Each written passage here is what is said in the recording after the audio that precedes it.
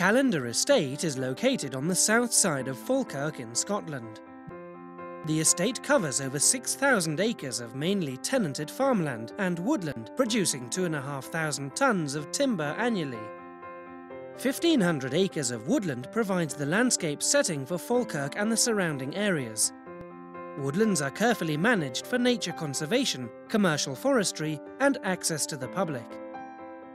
The new biomass enterprise converts low-grade timber into dry woodchip fuel with the potential to heat 200 homes, 4 schools or 2 hospitals.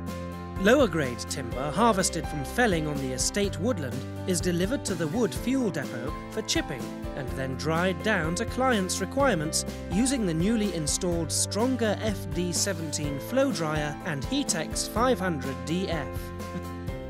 The heat source for the Heatex and FlowDrya comes from 2 250 kilowatt biomass boilers.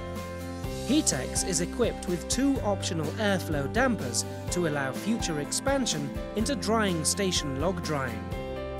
Wet wood chip is loaded into FlowDrya's extended high-capacity hopper, which offers the benefits of automatic continuous drying operation and minimal labour requirement.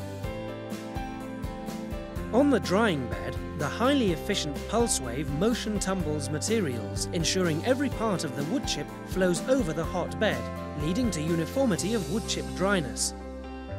Optional material moisture sensor equipment installed at the end of the pulse wave drying bed delivers real-time control of the drying process. The moisture sensor is managed by the Siemens Dry Station Control Console.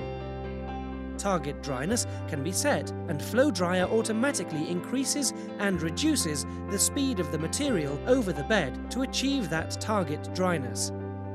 At the end of the bed, dry wood chip is discharged into a chain and slat conveyor system, which automatically discharges dried wood chip into heaps in the storage shed.